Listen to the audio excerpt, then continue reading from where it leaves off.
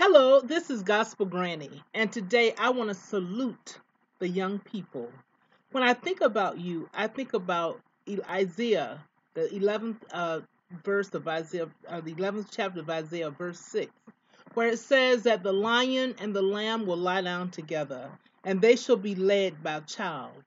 So today, those of us who have been in this fight about guns for over 25 years have fought, bled, cried, prayed, and everything. And God, through his infinite wisdom and grace, has sent a little child to us, has sent the children of Parkland, Texas to lead us. Thank you for your leadership. We love you and we are in support of you. It reminds me of the 60s when you had the young people of this country who really got us out of Vietnam, the young people of this country, the freedom riders who brought into being the civil rights bills. It thought about the great things throughout history have been led by the youth. Thank you. And I pray God continue to give you your infinite wisdom. And guess what? We're here for you. Gospel Granny loves you and Gospel Granny got your back. And all of the old folk in the Gospel Granny Nation are behind you.